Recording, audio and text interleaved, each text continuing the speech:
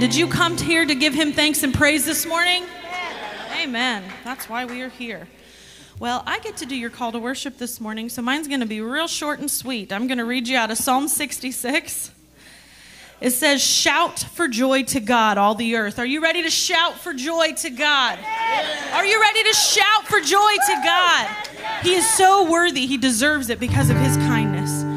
Sing the glory of his name. Give to him glorious praise. Are you here to give glorious praise to his name? Lord, we are here to worship you. Say to God, how awesome are your deeds. So great is your power that your enemies come cringing to you. That is the power of our God. Amen. Amen. All the earth worships you and sings praises to you. They sing praises to your name. Come and see what God has done. Come this morning and see what God has done. He is awesome in his deeds towards the children of man. Bless our God, O peoples, and let the sound of his praise be heard. Lord God, we come to you this morning and we just pray that the sound of our praises would be heard in this place today. Oh Lord, I pray that you just fill us so much, God, with your loving kindness, that it pours out into worship of you. God, I pray that you just lead us with your kindness, God, into your presence this morning. I pray, Lord, that anything that we may have come in with, in the name of Jesus, that it has to go. And I pray for a freedom here in worship, God, where the Spirit of the Lord is, there's freedom, and we just love you and we worship you. And we ask for your presence here this morning as we lift you up and we praise you because you are God and you are worthy. And I pray that your name would be glorified in this place this morning. In the name of Jesus, amen. Are you ready to praise? All right. Samantha said, are you ready to let God hear your praises? Well, don't make him go. What? All right. Be loud. You guys ready? Are you sure? All right, here we go. Ready? Let everything that has breath praise the Lord. Praise the Lord. Praise the Lord. Praise the Lord. Let everything that has breath praise the Lord. Praise the Lord. Praise the Lord. Praise the Lord. Oh, I praise you in the valley. Praise you on the mountain. I praise you when I'm sure. I praise you when I'm doubting. Praise when I'm outnumbered. I praise when I'm surrounded. 'Cause praise is the water that my enemies drowned in. Let's sing that again. In the valley. Oh, I'll praise you in the valley. I'll praise you on the mountain. Yes, we will. I'll praise you when I'm sure, and I'll praise you when I'm doubted. I'll praise when I'm outnumbered. Praise when I'm surrounded. Praise is the water that my enemies drown in. As long as I'm breathing, oh, as long as I'm breathing, I got a reason to praise the Lord, oh my soul.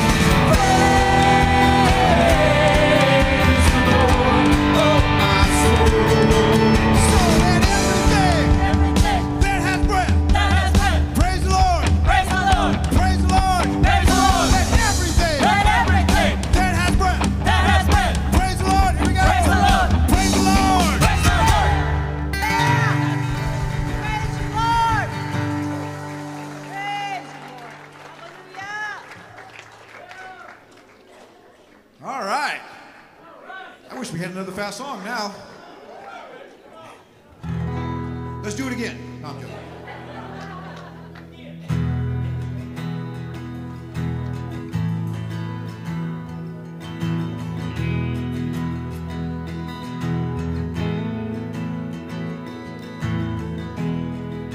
Worthy of every song we could never sing, He is. Worthy of all the praise we could never bring. Worthy of every breath we could never breathe. Live for You, live for You, Jesus. Jesus, the name above every other name. yes. Jesus, the only one who could ever save. Worthy of every breath we could never breathe. Live for You, live for You. Holy, there is no one like You. There is none beside You. Open up my eyes in wonder and show me who You are and fill me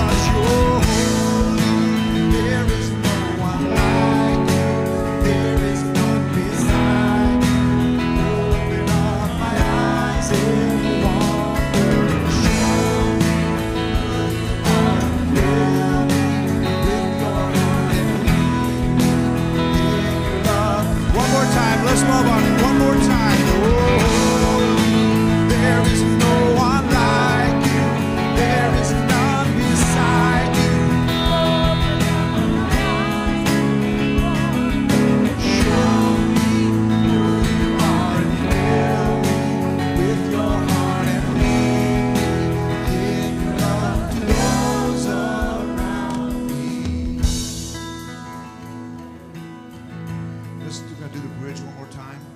And let's just make this a prayer to our God.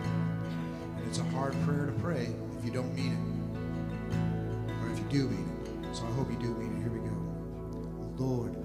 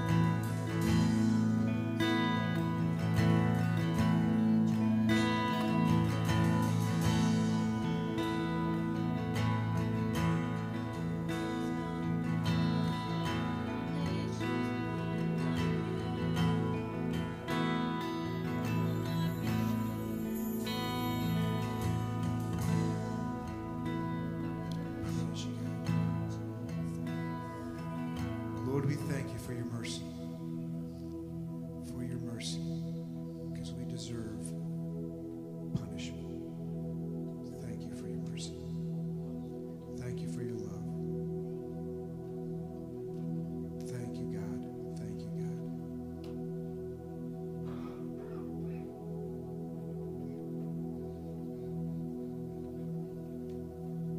And everybody said,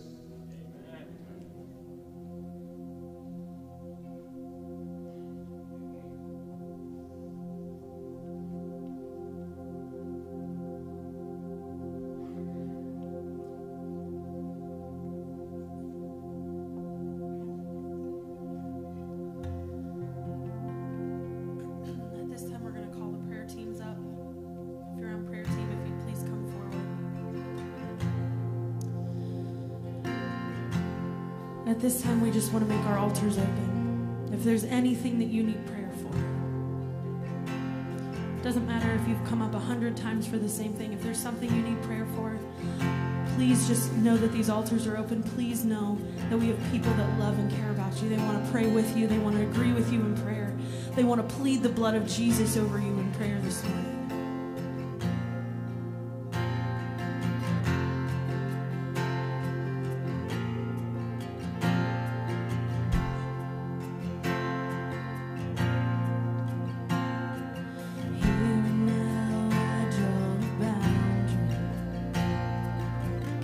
Every weapon that's formed, the thief and his plans will pass over when he sees the red on the door. I plead the blood.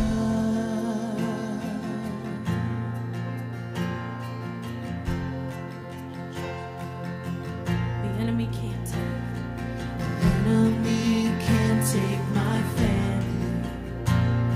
'cause this home belongs to the Lord. Come on, claim that this morning, church. So I'm not afraid to remind him that he has no claim in this war. I plead the blood. I plead the blood of Jesus. I plead the blood.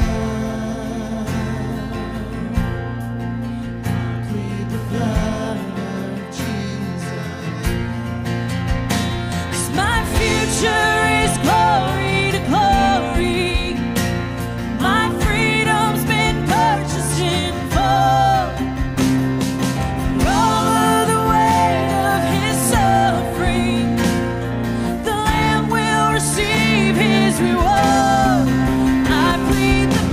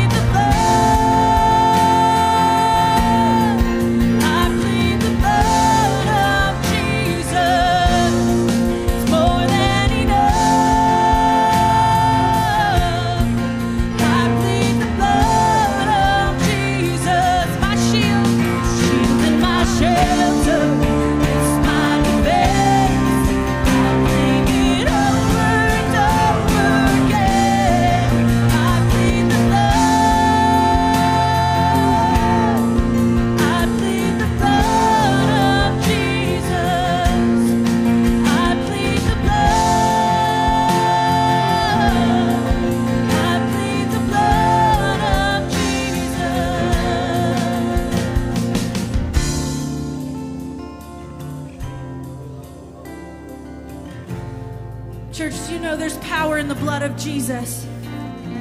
There's power in the blood of Jesus. And we can claim that power over and over again because of what he's done. We can plead the blood of Jesus over every situation in our lives and in our families, in our communities, and the things going on around us in the world. We can plead the blood of Jesus because he is above all things. Amen? And he has done the work. It is finished. We have the victory in Jesus and in his blood. Do we use it? Are you ready to use it this morning, church? You don't have to come up front. You can sit where you are if you need to. But plead the blood of Jesus over the things in your life. Plead the blood of Jesus over your family that needs him so desperately. Plead the blood of Jesus over your children. Plead the blood of Jesus over your neighbor, over Faith Outreach Center, over our community and the counties around us. Over my children, over my family, I plead the blood. I plead the blood over my future, over my body. I plead the blood. I plead the blood over our schools, over our cities. I plead the blood. I plead the blood over the darkness, over the enemy. I plead the blood. Come on, plead this with us, morning. Over my children, over my, come on, plead it this morning. Make this your prayer, church. Over my future, over my body, I plead the blood. I plead the blood over our schools, over our city. I plead the blood. I plead the blood over the darkness, over the enemy. I plead the blood. I plead the blood. I plead the blood of Jesus. It's more than enough. I plead the blood of Jesus. Sing it again. I plead the blood. Sing it, church. I plead the blood of Jesus.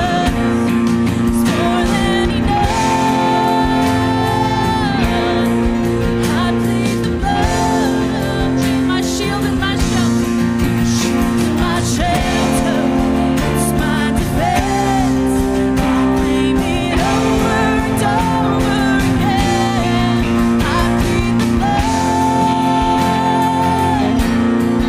I plead the blood of Jesus. I plead the blood. I plead the blood. Sing my shield and my shelter. My shield and my shelter. It's my defense. I claim it over and over. Sing it again. My shield. Shield and my shelter. It's my defense. Claim it, church. Over and over. One more time. My shield. Shield and my shelter. It's my defense. I claim it over and over. I plead the blood.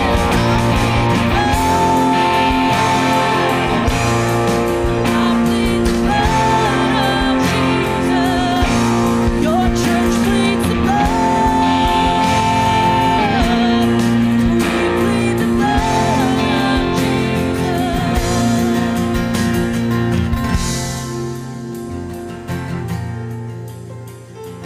Just worship him this morning, church. Praise him for who he is. Thank him for the power that we have in the blood. Thank you, Jesus, for the sacrifice. Thank you, God, that you love us so much.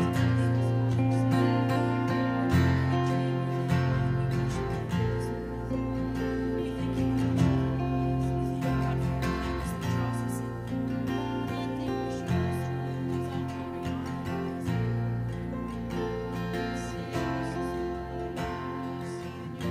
praise.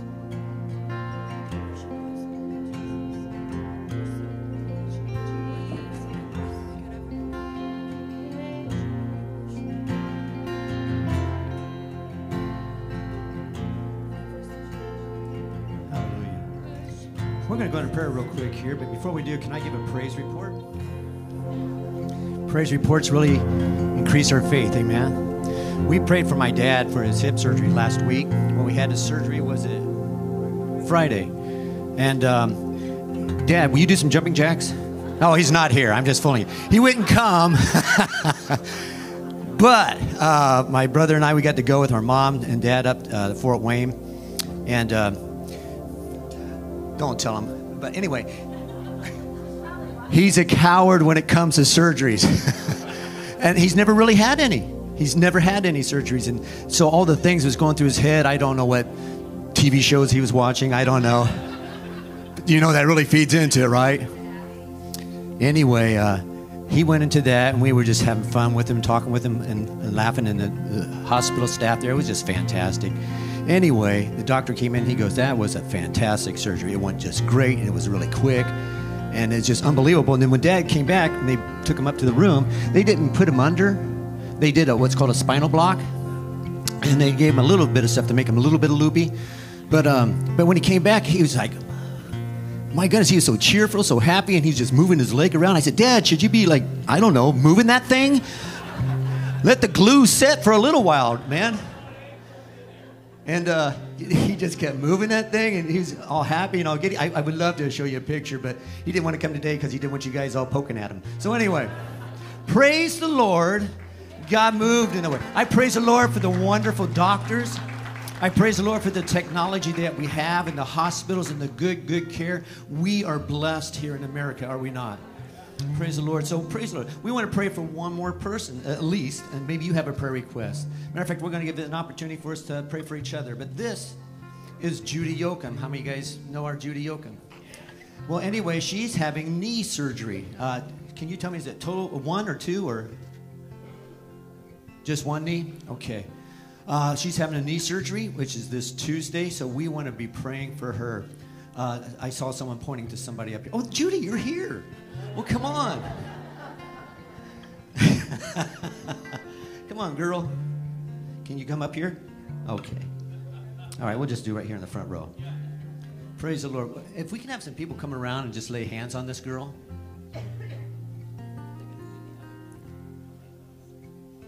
She's wanting to spread these things apart. They're going to do the other one in about 6 weeks. So, praise the Lord. God, you give peace. You give peace when the world says, be afraid. You give peace when the rest of the world is full of anxiety and worry and doubt. Hallelujah, Lord God. Your presence is our peace. And I pray your presence today in our sister Judy right now, in Jesus' name, in her heart, her mind. Enemy, you cannot have her imaginations. Hallelujah. The imaginations belongs to the Lord. Her imaginations belongs to the Holy Spirit, who will give you things that he wants to do. So Heavenly Father, I thank you for that. I pray your touch to be upon Judy's knees right now in the name of Jesus. Lord, that you would impart healing to these knees. Lord, we know that we have good doctors, we have good hospitals, but Father God, you are the great physician. I pray, God, that she would be able to walk into that place and say, there is no need for surgery. Our God is a creative God. Our God is an awesome God. Our God is a loving God. And he had made you, and he's made you wonderfully and perfectly. So, God, I thank you for that. And Lord, we just pray that you would receive the glory in all this. In Jesus' name. God, and if it should go to the surgeon, we thank you, Lord God, for the good surgeons that are here. Dr. Sheedy, we pray for you right now.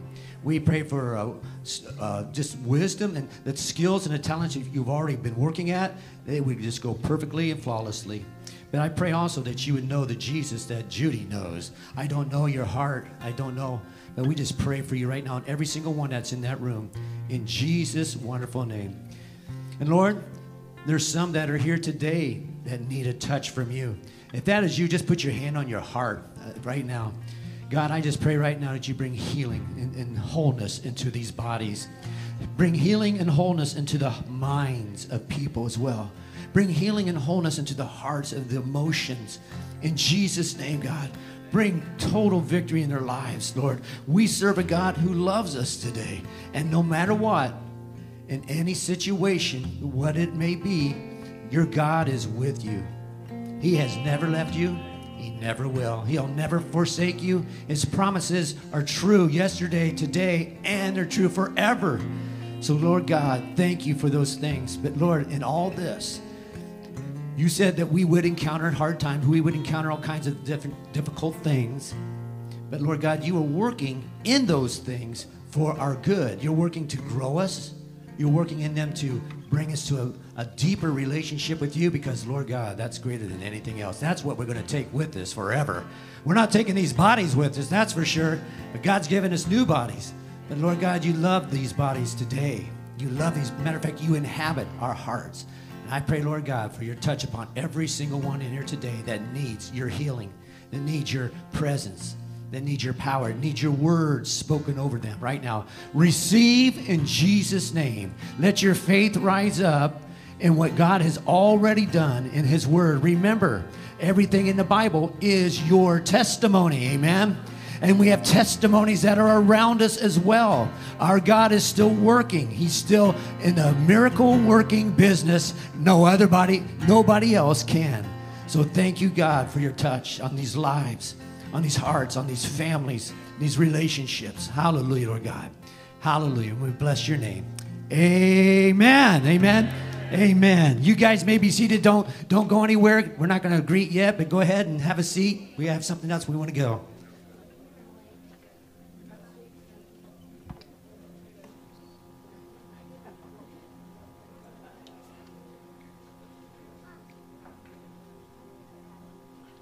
You guys can still be like, I don't know, pray pretty stuff. I don't know. Play pretty stuff. Say, you guys play pretty stuff? Hey, actually, if we could you bring up all the lights? Because we want everyone to see what we're getting ready to do.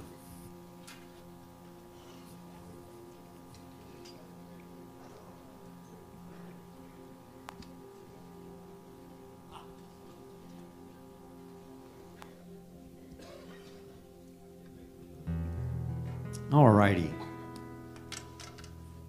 We're going to go to my slideshow. It's about membership. If you would, please. Today, we are bringing in some families as members of our church. And what does that mean? Does that mean you get a card? Nah. Does it mean you get special privileges? Nah. Does that mean you're in a family that loves you? Oh, yeah, we love you. We love you very, very much. We don't really push membership. Matter of fact, we only do it once a year. We do it once a year. What we do, we say, hey, if you're interested in what does Faith Outreach Center believe, take this class. Who is Foursquare? Where do they come from? What do they believe? Take the class. And then out of that, and plus the fact that they've been part of this family for some time, that they decided, I want to commit.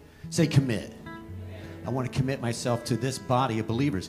By the way, church everywhere is the body of Jesus Christ, is it not? It is the body of Jesus Christ. So I want to give you 4 reasons for being a church member. Sounds like a great joke, doesn't it? Okay, anyway. First of all, it is biblical. The term member is not used in the Bible, but the concept of commitment certainly is throughout the Bible. In Philippians 1:5, Paul wrote this, I thank my God for your partnership in the gospel. So being a member of a church is you're partnering with what God is doing in that body right there. Hallelujah. Philippi's committed people were what caused the church to succeed everywhere they went. It was, if one man, one woman cannot do it, amen? So that was there. Yes, it is biblical. It's very biblical. Church membership, it's not a club. It's a family. A family that is committed to each other. It's committed to the Lord, amen, first and foremost, and committed to the Word of God, but committed to each other as well. A family where you're known, a family where you're loved, a family where you also are cared for. We want to care for you. So, by other Christians. So, number 1, it is biblical for membership. Number 2, it gives stability. See, the church is on the front lines of spiritual warfare all over the place. It is. And lots of times we forget that we're in a war, but I want you to know you have an enemy. You also have a culture in which you are not a part of. God has called us out of that culture, amen? Has he not? Are you different from the world? Okay, maybe. You need to be different from the world. And when I say world, I'm not talking about the wonderful things that's going on. I'm talking about the world system of going after itself, worshiping itself, things of the flesh. We're talking about those things. It's not wrong to be part of a country or anything like that, but I'm just saying there is a world culture that pulls away from God. It doesn't love God. You are part of a different people. You're a different, God has called you as his own. So anyway, we are on the front lines of a spiritual battle. For church to be successful, there we go, people need to step up. Say step up to higher levels of commitment. And membership is a high level of commitment. It's a calling to God. It's a calling to each other. The third thing is this. Church membership provides accountability. Being a church attender is not the same as being a church member. We love that you attend, but the church members is we are in each other's lives. Okay, now you're thinking, uh-oh. But listen, we are in each other's lives. And it's not like we're supposed to go out and call out everything. We're supposed to encourage each other to go after God. We're encourage each other to do good things unto the Lord. Amen? That is what the membership is for. That's what family is for. Family members encourage each other. Sometimes we bite each other. Sometimes we hack each other down. That's the wrong way. That's the wrong type of family. Amen? But we're called to commit to each other and to hold each other accountable. We love each other. Accountability is a necessary aspect of the Christian life, and members help to ensure that that happens. For everyone in the church, there's nothing like knowing people that have skin in the game. If you're part of this church, you've got skin in the game. I want to be a part of what God is doing there. And finally, the fourth one is this. It benefits you. Being a member of a church, it benefits you. Membership is a defining moment in your Christian walk. Hey, I've given my heart to Jesus. I want him to know I love his family. Or at least I'm working on loving his family. Right? I love his family. And I love being a part of his family. And I want what God wants me to do. And God has called us to be a family as well. Membership is a defining moment in the Christian walk. You take your commitment to Jesus serious enough to make a commitment to Jesus' church in a local place. In a local place. Membership is making commitment and communicating it in a very public way. That's what we're doing up here. By the way, let me just say this. Successful people are just ordinary people who make commitments. We live in a culture today that doesn't want to be committed to each other. They don't want to be committed into a relationship like a marriage. They just rather let's just live together. That's not what God wants. God wants people that are committed and love and do things together. Amen? And that's also within the spiritual family of Jesus Christ. We're committed not only to God, but we're also committed to each other. That's why we do things together. That's why we like to play together and have fun together. By the way, how many of you guys came last night to the Redeemed Banquet? Man, wasn't that fun? They give you a update on it, and I don't want to steal that from them. But today, we appreciate those who say, hey, I want to be a part of the Family of Faith Outreach Center. I want to be in tune with what you guys are doing. I want to be used in the church. Hallelujah. You know, by the way, God has given every single believer a spiritual gift. And you know where you use those the most? In the church. Spiritual gifts. You use those in the church. And that encourages everyone else to say, I want to go after God in a greater and deeper way. That's what changed my life. I saw someone who went after God with all their heart, and I said, I want to be like him. And the Holy Spirit gave me that desire. Praise the Lord for that. So, Faith Outreach Center membership. We are so blessed to have several families joining this body today. Matter of fact, what we're going to do, we're going to have you guys come on up here so everyone can see you. Actually, no. I don't want you up here. We're going to do it right down here in the front row. All right. The first family we want to call up is Isaiah and Ann Smith. Will you guys come on up with your family?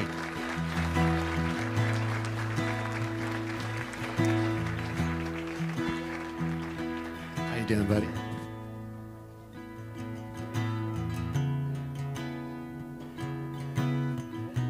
They are missing one. But anyway, this is Ann and Isaiah Smith. This is Sawyer and Paisley. How you doing, Paisley? She's a wallflower. Okay. Isaiah, you're an owner of a car lot there in Fulton. He's still dead. If you guys need a good deal on a car, I bet he can give you beat anybody else's deal. Anyway, and And she is a physical therapist. And they both live in, am I correct in saying that? Assistant. Okay, well, hey, she's better than the other one.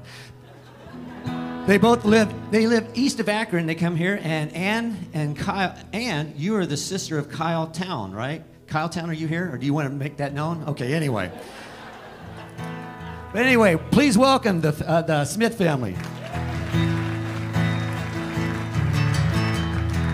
Tanya Flores. Tanya, come on up here, girl. Let me tell you something about Tanya.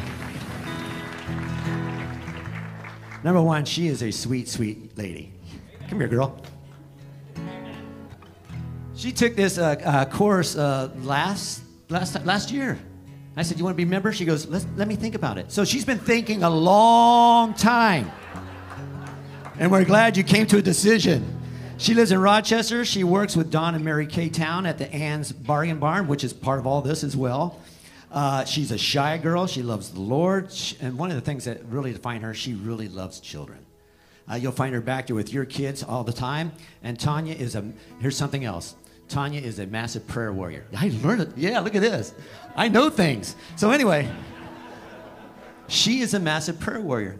If you need a prayer, she will pray for you. She's not a public person. She's not one that stands up in front of people, but she is a prayer warrior, and she will check up on you. And she hears about your prayer request and how God answered it. She goes, "Oh, praise the Lord, I've been praying about that." You may have forgotten about it. She hasn't. So thank you, Tanya. Welcome. Next, we have Rex and Lori Holloway. Come on up. Come on down.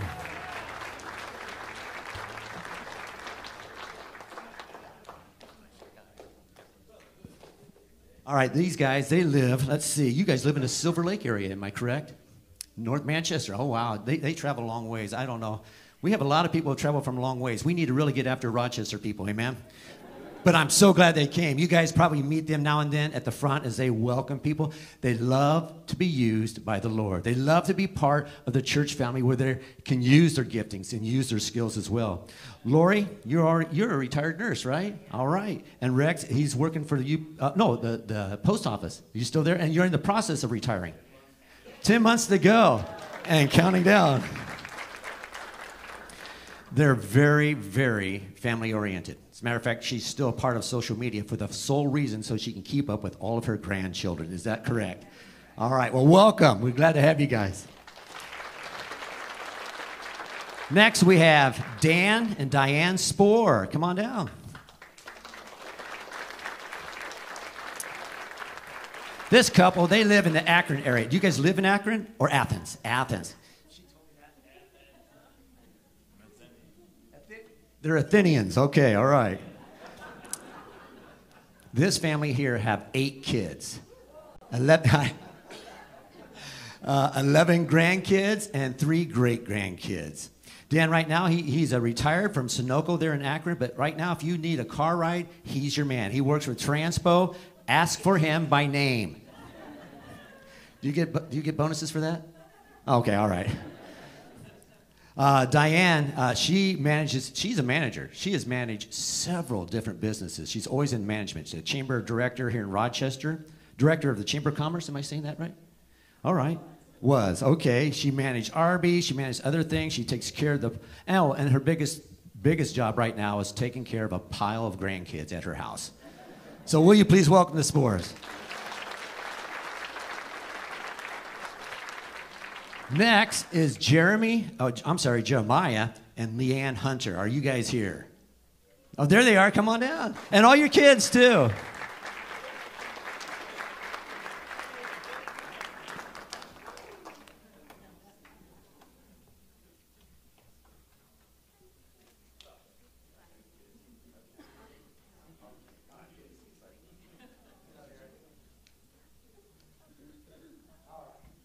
By the way, Leanne here, she is the mother of Diane and Dan right over there. That is their parents, yes. Oh, no, she's a daughter. Boy, doesn't she look great? What's her secret? I'm sorry, you're the daughter. They also live in Athens. And by the way, her husband, Jeremiah, he's not able to be here today, but he is a Georgia boy, is he not? And a major Bulldogs fan. So if you want to get on this family's good side, love the Georgia Bulldogs, okay. We also have Mackenzie. Where you at, girl? We have Madison. We have Jackson. We have Britley. And we have Levi. There you guys are. And by the way, these kids love to help Grandma in the garden as well. So if you guys need some garden work or weeds pulled, this is the family right here. Welcome. All right, next we want to welcome Paul and Sherry Penix. Come on over.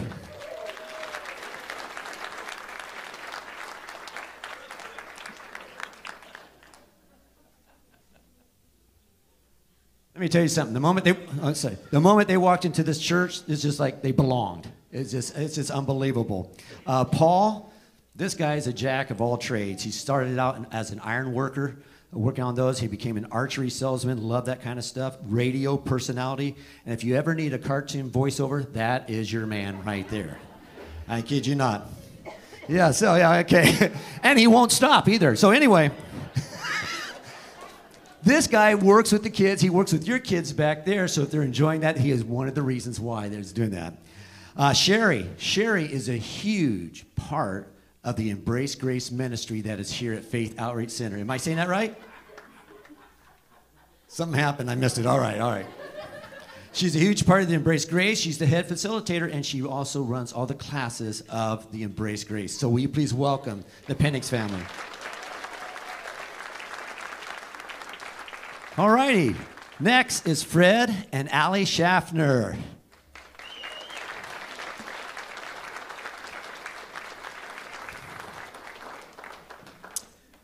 Also with them is their daughter. Now, you guys live in Rochester, correct? All right, well, good. Let me tell you just a little bit about them. How you doing, girl? This is Hannah. Thank you. It's Hannah. I am sorry, girl. How you doing? Good. All right. By the way, let me just tell you a little bit about Allie. She has this newfound love of reading books, and she is part of the church book club that is here in Rochester at this church. So also she is an aide that works at the schools, Columbia School. All right, welcome there. And Fred, he works at Bronze in Winnemac, and he has and grows epic beards. So will you please welcome the Schaffner family.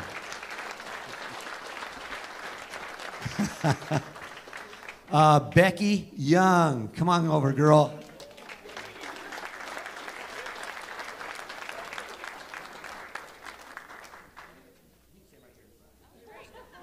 All right, Becky, she lives here in Rochester, and she is what she said is a beginning herbalist. Yeah. Did I say that word right? Hannah, right? All right, she's a beginning herbalist, and Becky is also a fixer-upper. I heard about her skills in working on her house, building on her house, making it better, doing all types of improvement. She says that was out of necessity because she could not afford to hire anybody else.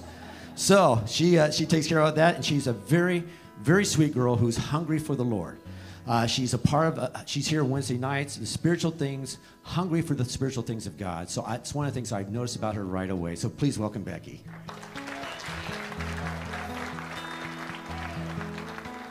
We have two other families that are joining, but they couldn't be here today, and that is Sam and Elena Adams, and they have two beautiful kids, and also Laster and Kanda Boggs. They were not able to be here today, but these are. So I want you guys to turn around. We're going to put something up there on the screen.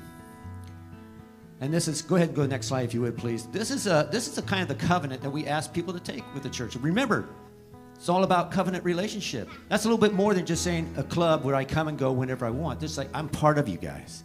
I want to be part of your family. It's like adoption, but it says this: having received Jesus as my Lord and my Savior, and been baptized and being in agreement with Faith Outreach Center's statements, strategy, and structure, I now feel led by the Holy Spirit to unite with the Faith Outreach Center family.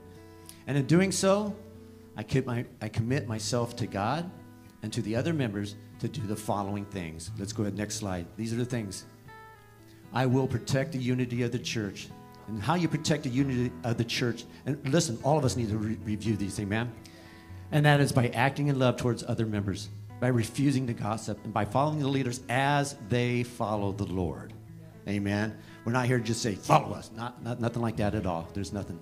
But this is how you have unity in the church. The second thing, I will share the responsibility of my church. It's not just a one-person thing. It's everybody. We do that by praying for its growth. And when I say growth, we're not just talking like new members coming. We're talking about people being saved. Amen? I will pray for its growth. That's how I'll share the responsibility, by inviting the unchurched to attend and by warmly welcoming those who visit this church. If you visit this church, I hope you are overwhelmed with hugs. So the next thing is this. I will serve the ministry of my church. How do you do that? First, by discovering the many gifts and talents that you have. God gives us spiritual gifts. God wants to use those things in His church. And you guys have talents. The next thing is this. By being equipped to serve by my pastors. In other words, we want to pour into you the Word of God. And by developing a servant's heart.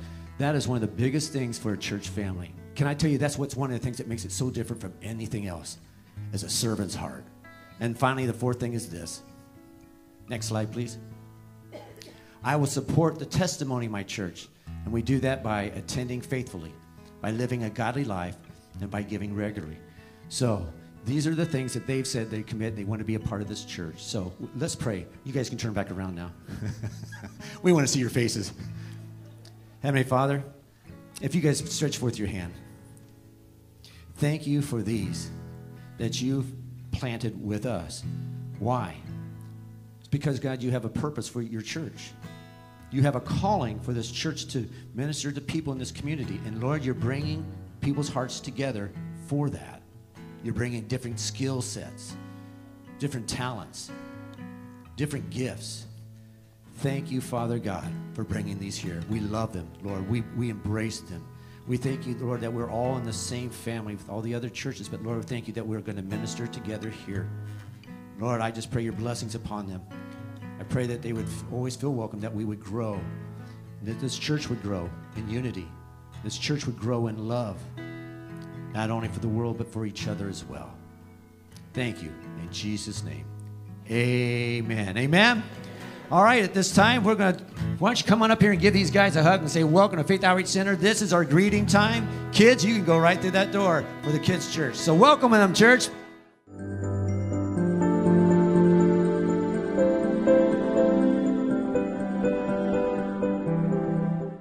Hey, this week, I had surgery again. I had it on my nose. This week, I had it on my eye. They're done cutting. That's the most weight I'm going to lose this summer, okay? So I'm done losing weight. But I had that and also my dad's surgery I wanted to be part of. So I've asked Eli if he would come and bless us today with a sermon. So would you guys please welcome Eli Hall as he brings us today's message.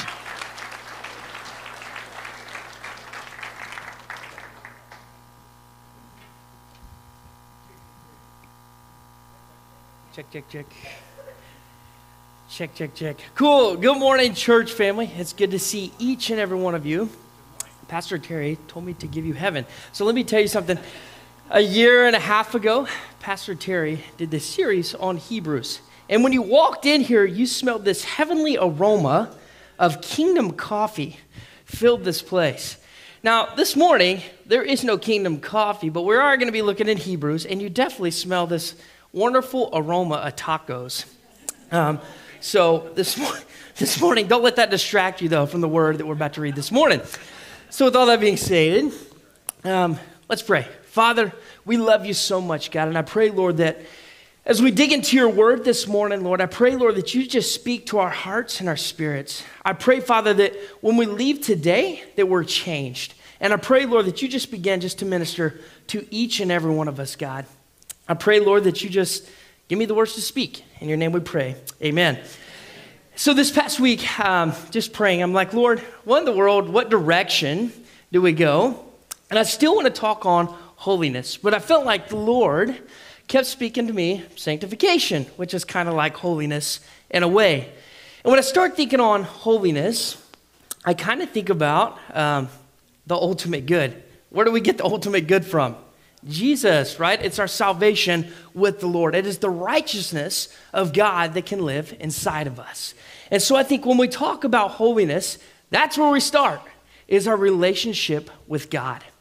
And the Christian life is a lot like a strenuous race, right? Now, I have never been a runner, right? One time I did it, and it wasn't for me, okay?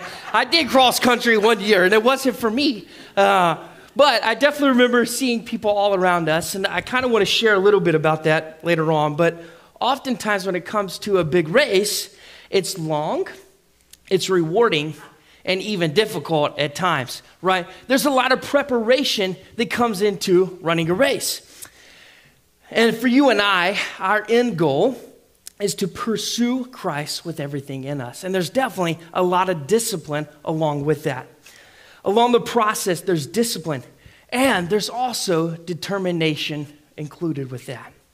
And so there's not very many people that I know of that can wake up one morning and say, man, I'm going to go run a marathon.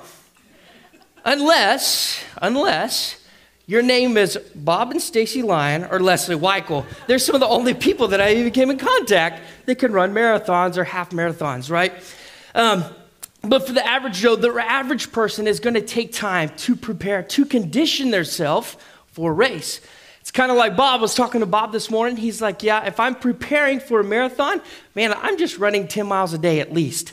I'm like, man, for me, I'm lucky to enough bicycle 10 miles, right? Much less run. But it definitely takes determination and especially discipline too. And so when running the Christian race of life and chasing after holiness, we should strive for steadiness, right? It's a daily thing that we should be looking forward to. And there's also persistency, right? You're going to see sometimes, I guess in a race, you're going to see people that are going to burst off, and you're going to see them over time get so tired, right? Then you've got some people that are going to set their own pace where they know that they can succeed. And I think for you and I, especially in the race of life, we should definitely be consistent with our walk with the Lord. Interesting enough, is Paul shares in Corinthians that we run a race, and in the Greek is agon, which we get agony. I'm like, man, that makes so much sense, right? Because I don't like running, right? It is no fun. If you think it's fun, you're crazy, right? But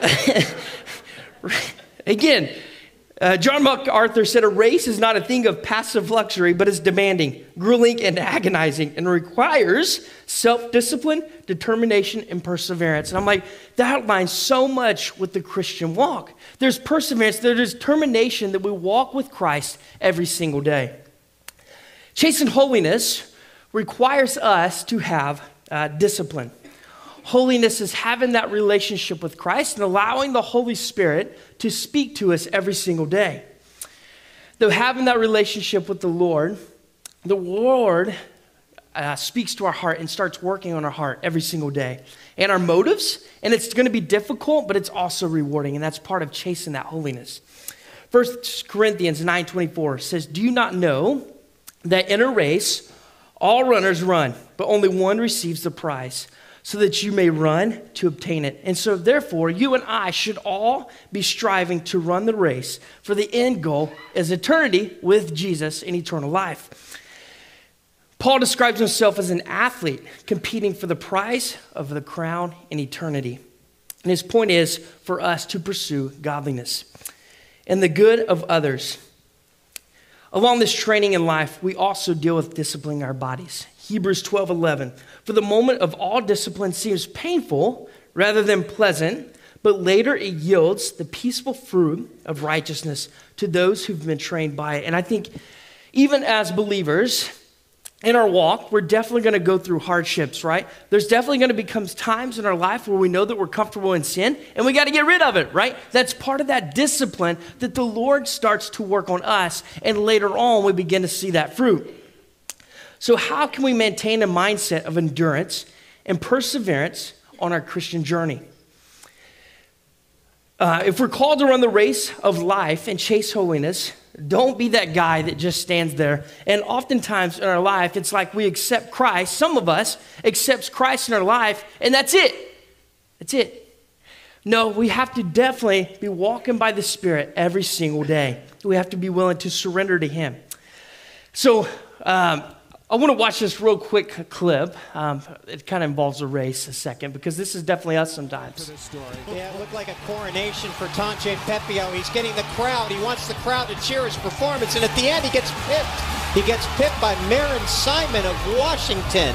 And you just can't do this kind of stuff, Lewis. You can, and you see his face, and you know no one has to say anything. They don't have to explain it to him. He'll never make that mistake again. We don't want to be that guy, right? He started celebrating way too early and just stops, right? He starts celebrating. And I feel like oftentimes in our life, if we're not careful, we definitely do that as well, right? We accept Christ and we just stop. But no, the Holy Spirit wants to see us fulfill our life, right? He wants to see us walk by Spirit every single day.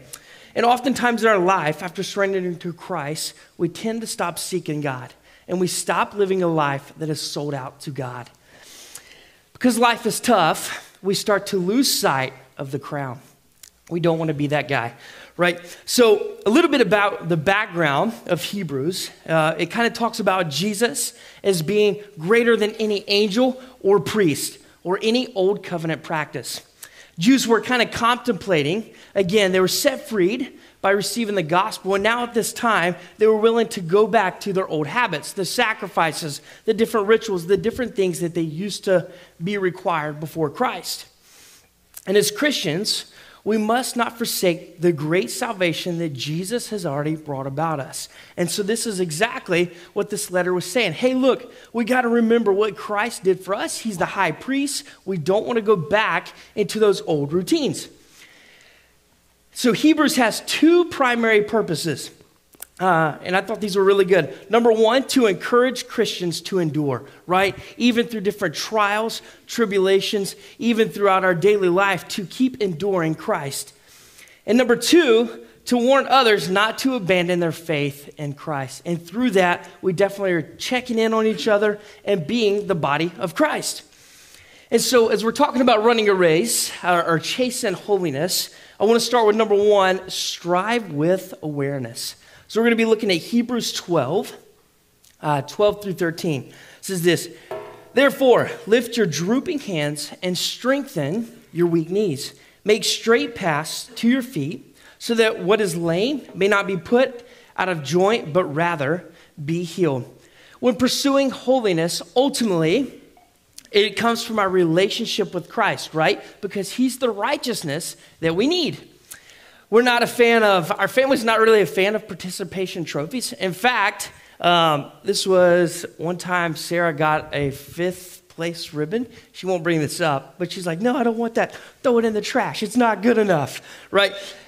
But here's the truth, is that you and I, as we're running this race, we definitely get a participation trophy somewhat, because Christ has already won for you and I. We get the crown of life, but it doesn't mean that we should just stop running, right? We've got to be daily living by the Spirit of God.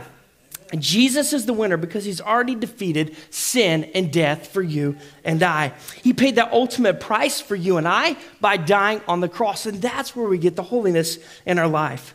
And so if we surrender our life to Christ, we know that we get the crown of life for eternity. But we still have to run the race, right? We still got to participate in order to get the crown of life. We still have to surrender to the Lord. We still have to do life no matter what. Too oftentimes our mindset is because I have Christ, every single day is going to be sunshine and great weather. But the reality is we're still running this race even if there's rain and an overcast day, right? It's not very fun, but the truth is we still got to run it. Because the assurance is that we all know that we're going to receive the crown of life. And as the body of Christ, we also support each other to strengthen the weak knees.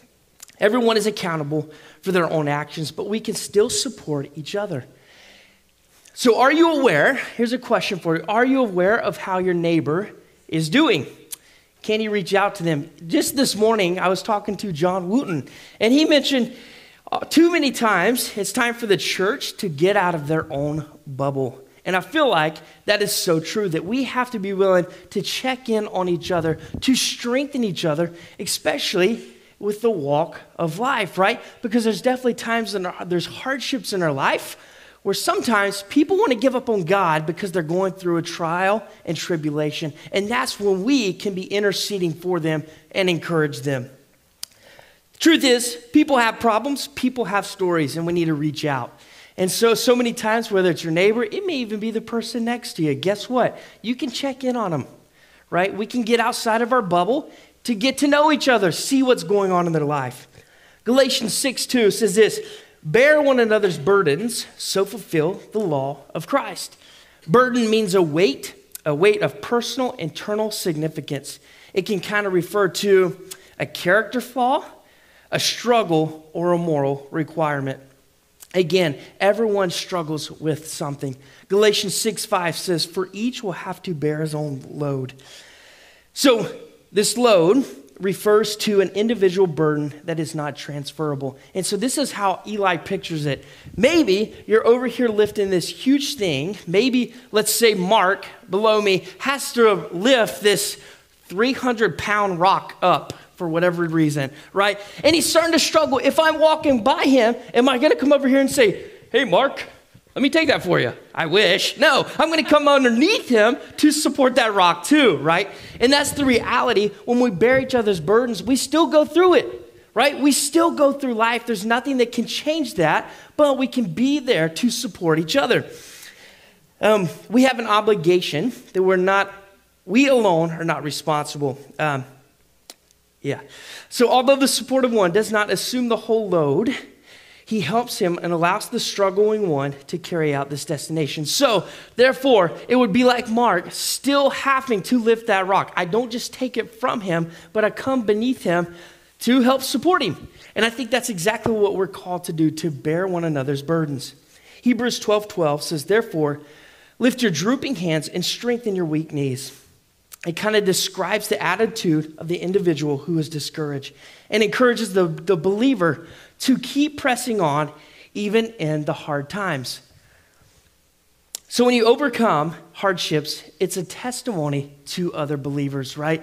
So when you're able to overcome it, if I'm seeing Mark overcoming this huge rock, it's going to inspire me as well. And oftentimes when it comes to chasing that holiness, we're checking in on other people as well and coming behind them.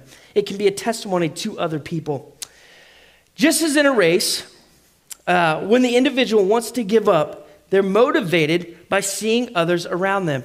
Again, this morning I was talking to Bob and he was telling me his main goal isn't necessarily to win, but he's there to encourage others around him. And I'm like, man, that is awesome. That's what I call sportsmanship, right? For a lot of us, we want that number one trophy, right? We want to be first place. And I think even talking to Bob, that was definitely his motive. Like, he wants it.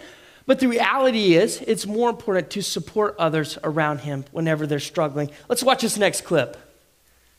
It's just class right here by both of them. Another fall.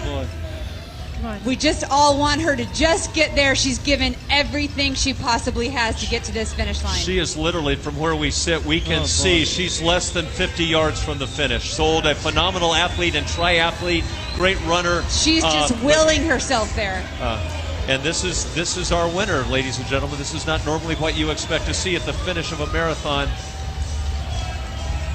But Chandler Self has run herself to complete exhaustion, and she is so brave.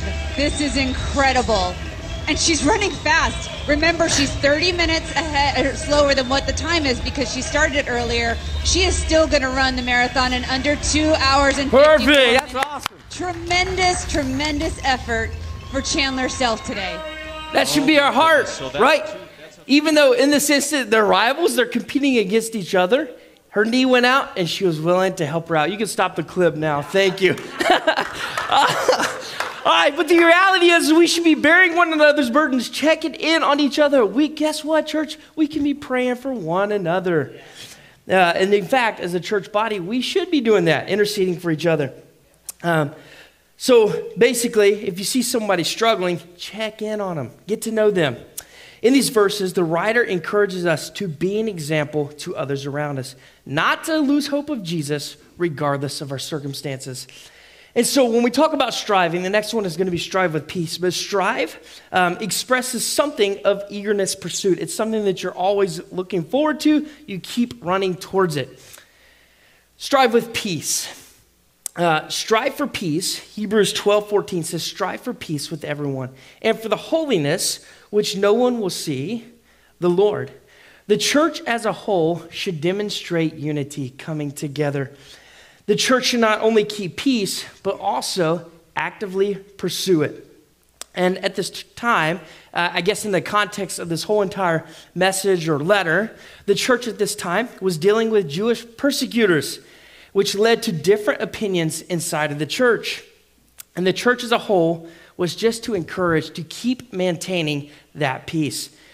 The Christians at this time were encouraged to strive for peace, to seek it and pursue it. And I think oftentimes in our life, when you have people, we definitely have different motives, different actions, different thoughts.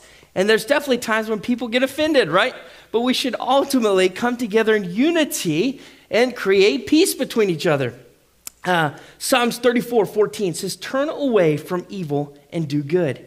Seek peace and pursue it. And so this just kind of gives us, I guess, 2 or 3, 4 commands. Turn away from evil, right? Quit doing those things that we know are contrary to the gospel and to the Lord. To do good, seek peace, and pursue after it with our intention. Be intentional about it. And so the reason to pursue it is because peace doesn't necessarily come automatically. It doesn't happen overnight, right? Especially if there's a lot of hurt relationships. And so oftentimes we continue showing peace to those individuals because people are people and we're all broken, right? But the enemy is going to do whatever he can to split up the church, right? He doesn't want us in unity. He doesn't want us unified. John 10:10 says, the thief comes only to steal, kill, and destroy, and I came that I may have life and have it abundantly. I love in Proverbs, it says that the enemy is like a lion. He's clever, right? Tricky. And he's going to do whatever he can to disrupt the body of Christ, especially when they're onto something, right? And they're seeking out the Lord in unison. As believers, chasing holiness, we should strive for peace with others. Ephesians 4:32 says, be kind to one another, tenderhearted, forgiving one another, as God in Christ has forgave you, right? And that's one of the biggest, I don't even know how to phrase this, but that's one of the biggest forgivenesses, examples we can even look at, right? Is that Christ forgave you and I. We didn't even deserve it, right? So why can't we forgive other people, even in the church body, right? We're family, right? All right, so hear me out. Growing up, and I don't want to really say names because my family may be watching live stream, I don't know, but growing up, we would always go to my grandma's house, and we would have a big meal, Easter, Christmas, and it would be all my siblings, cousins, and all this other bunch of stuff. And normally, when grandma sets a time, everybody had to be there, right? Or else you never know what grandma's going to say, right? And so this particular year, if we were eating at 12 o'clock, 12:30 rolled around, 1 o'clock, 1:30, 2 o'clock. We were waiting on my sister to get, oh yeah, I shouldn't have said that. But anyways, we were waiting on my sister to get there. Well, she finally rolls in from work, but we had already started eating. Oh man, and let me tell you what, that whole family dynamics changed entirely. There was no more peace in that setting, right?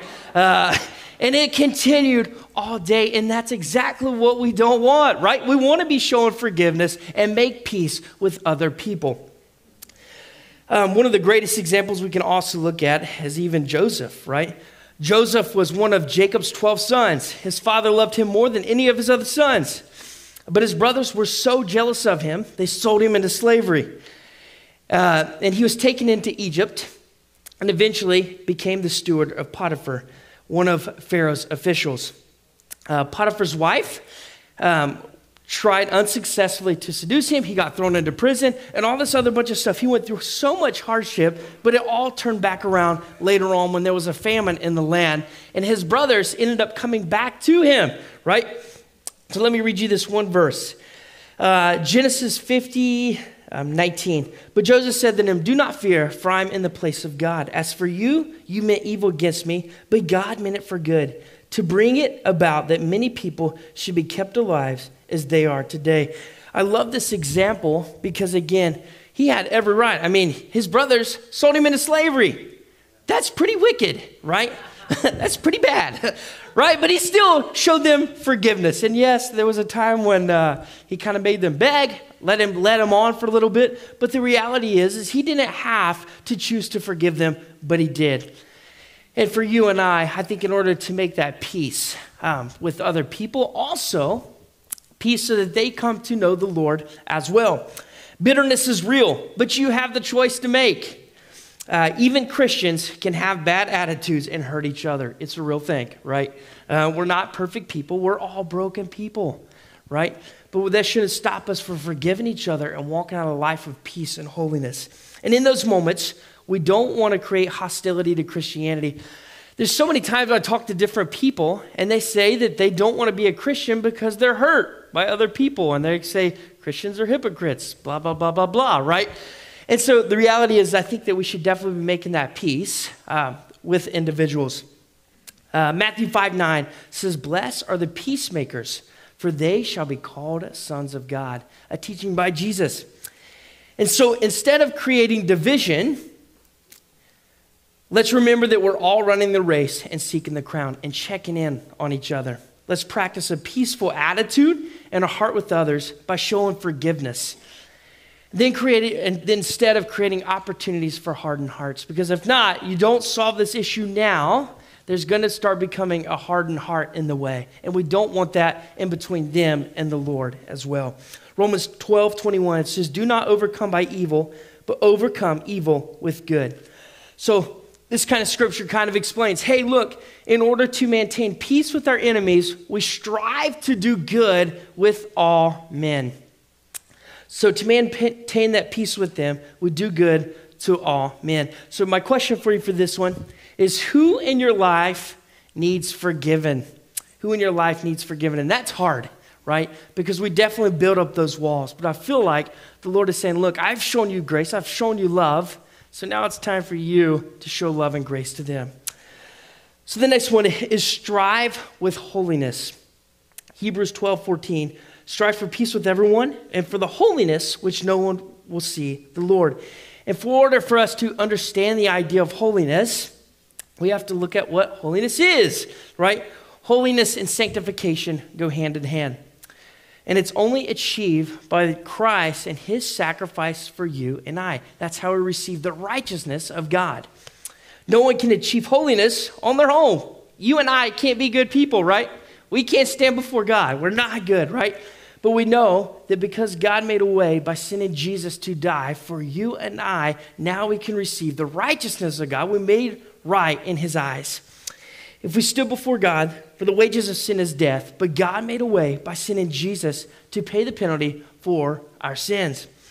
So first, in order to maintain holiness, we have to accept Jesus as our Lord and Savior.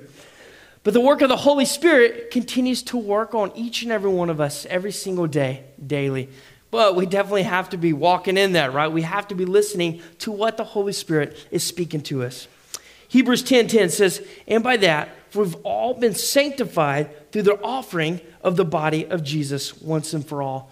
So again, I got to study a little bit on sanctification. Sanctification has two aspects. Number one, believers must keep themselves separated from sin or defilement. If you might remember, but at one moment, when they were setting up the tabernacle, which is the presence of God, Moses was told to clean all the utensils, right? God wanted them to be purified. And so it's so true for you and I. We must keep clean and pure, keep ourselves pure, just like the tabernacle and the temple. So number two, believers must also be devoted and separated to God. So number one, away from sin, right? Number two, devoted to God and pursue him. That's what sanctification is. And so it's daily Christian living, allowing the Holy Spirit to speak to us saying, hey, you shouldn't be doing that. Hey, Eli, you shouldn't be doing that. Eli, hey, do you want to grow with me? Do you want to spend time with me? Developing that relationship. And so oftentimes when it comes to this, I begin to think of my wife and the girls really love planting flowers, okay? And it's so cute seeing our daughters because they will start planting these flowers, and immediately the next day they will go out and look at the window. Is it there yet? Nope, okay. Is it there yet? No, okay. So then the next day, they would go up, look at the window, looking for these flowers, right? Especially Ellie. And then every single day, she checks on these flowers, and you start seeing it slowly grow until eventually she starts seeing the pink flower, and she's so excited and then wants to pick it. But it's so cute just to see them also going out there, and they start seeing weeds, they'll want to pull it.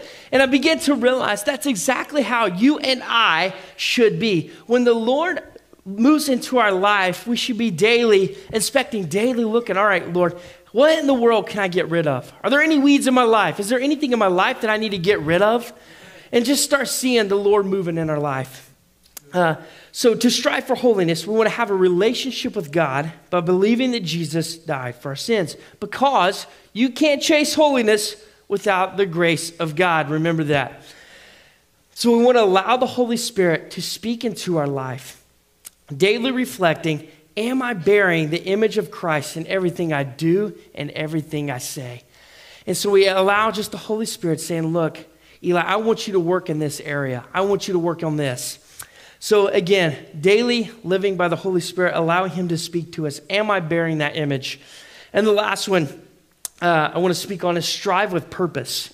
Hebrews 12, 15 through 16 says, see to it that no one fails to obtain the grace of God, that no root of bitterness springs up, causes trouble, and by it many become defiled.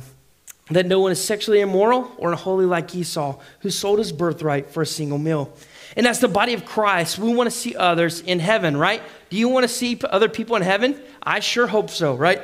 And experience the grace of God in our life. And that's kind of like why we want to make peace with other people as well, and to share the gospel with others.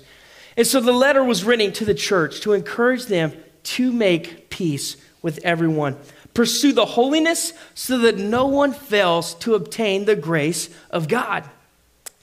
So the author emphasizes to care for others, care for their burdens, right? He doesn't want them to give up on their faith.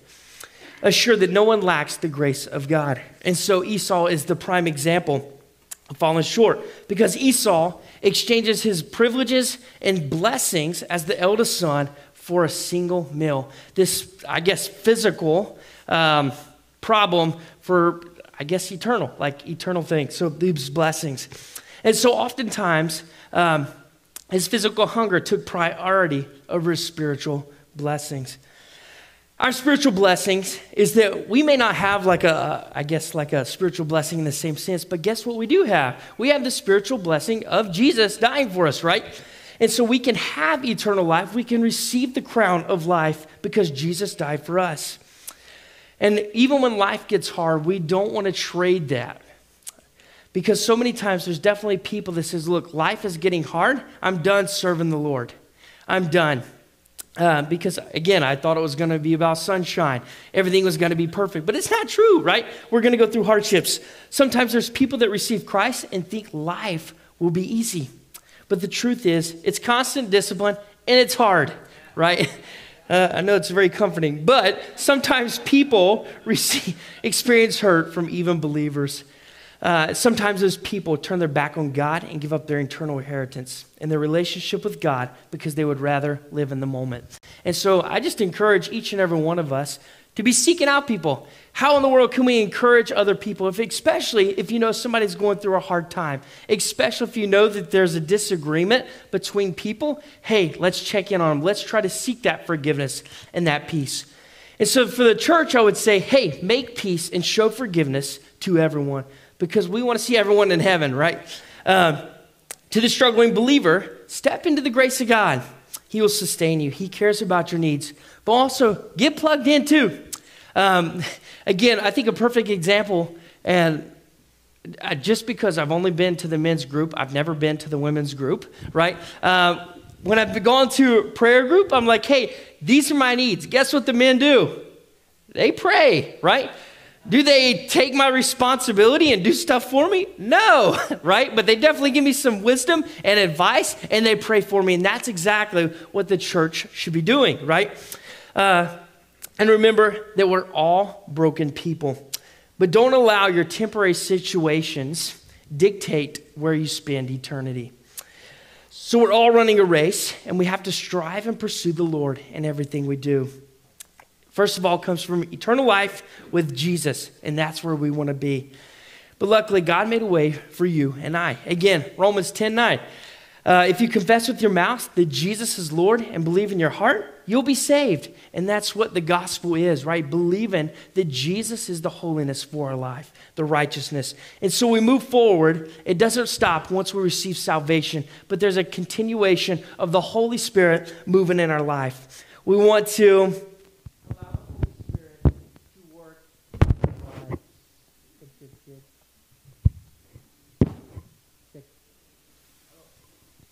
How's everybody doing? Cool. All right. All right. Cool. Our end goal is to pursue Christ. Along this process, we got to remember that there's discipline. And so this morning, I definitely want to put this in a little bit of practice because I like hands-on. And it actually kind of... Check. Perfect. Thank you. And so for this morning, I really want to put this into practice. And it's one of the most awkward things, but I think it's great, especially for the church body, right? I'm selling it really good. And so at this time, I would love for some instrumental music.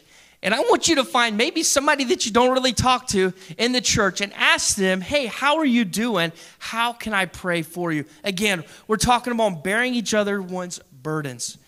Right, pursuing that holiness, checking in on each other. How in the world can we be praying and interceding for you? And so this morning, before we close, I would love to take a moment to do that. So at this time, I would love for everyone to stand. Perfect. I'll try to be direct. Now, I would love for you to find somebody in the room, maybe that you don't really talk to. Maybe you do. I don't care. But I want to just be praying and interceding for each other. So now I want everybody to go find somebody and be willing to pray with them. Maybe it's somebody behind you. Maybe you can go out. Maybe ask the Lord, hey, who in the world can I be praying for, God? And go talk to him.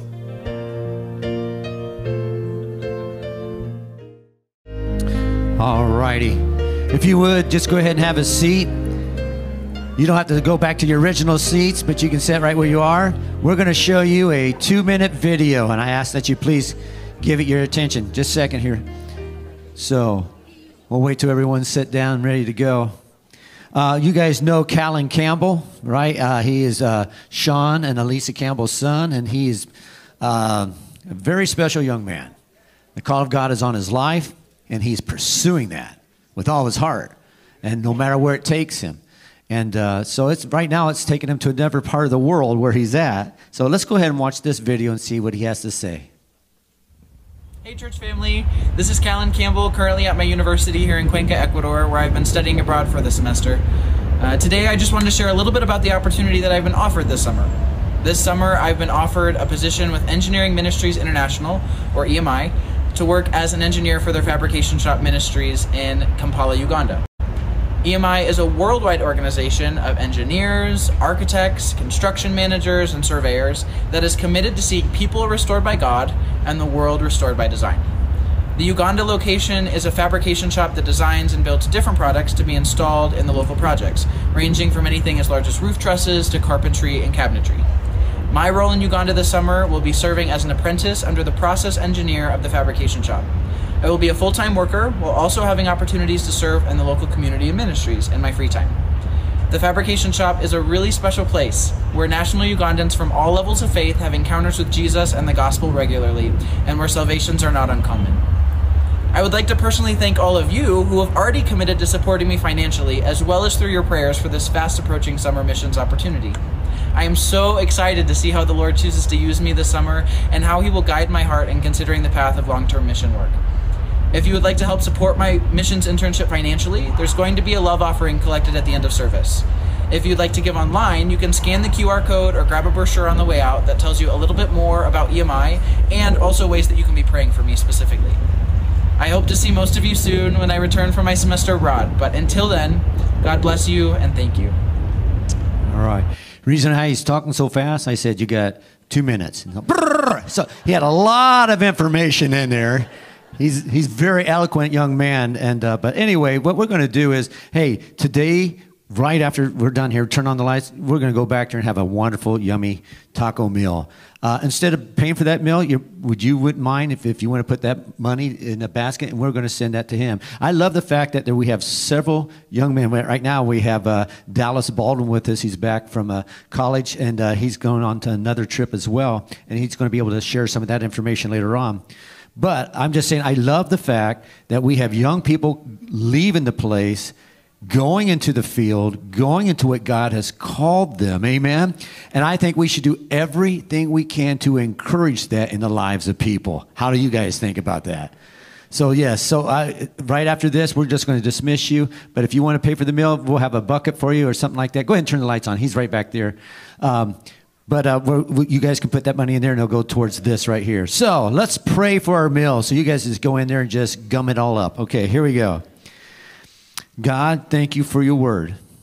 Your word changes lives. Your word makes life not just bearable, but livable as victorious people, as victors in Jesus' name.